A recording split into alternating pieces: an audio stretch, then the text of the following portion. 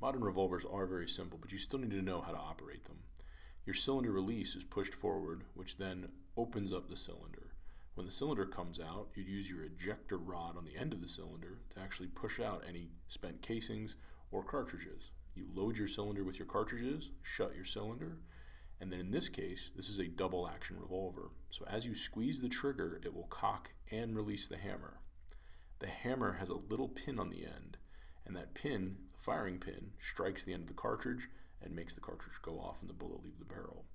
This gun is a double action, single action, which means it does both. You can cock the hammer, or you can just squeeze the trigger, which cocks and releases the hammer.